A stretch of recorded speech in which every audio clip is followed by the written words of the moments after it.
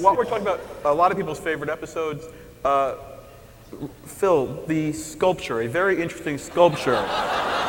Where the hell did that come from? Okay, believe it or not, one of our writers, a woman writer, because we've had women on the staff too, they're just not here right now, but she said, my mother made me in sculpture class a little sculpture, and it looks like, an embarrassing part of an anatomy, and I said, but there's a show in that, right? But There's a show in that. We shouldn't do it with a little one. I remembered that outside the courthouse, I'm not kidding, outside the courthouse of the town that I grew up in Rockland County, New York.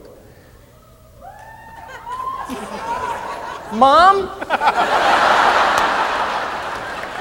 Easiest joke. I'm so ashamed. And you did it. You gotta laugh. Outside the courthouse was a gigantic version of this particular sculpture that I'm sure they didn't mean to look that way, but it looked this way.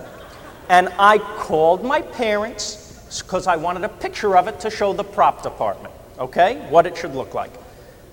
I called my mother. I said, Ma, I need you or Dad to go down to the courthouse and take a picture of the sculpture and send it to me in Los Angeles. And my mother says to my father, who's eating in the background, Max, tomorrow, go down to the courthouse and take a picture of the vagina sculpture.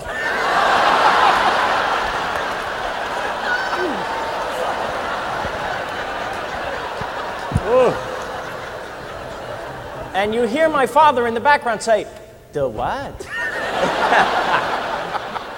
And she says, at the courthouse, Max, the vagina sculpture.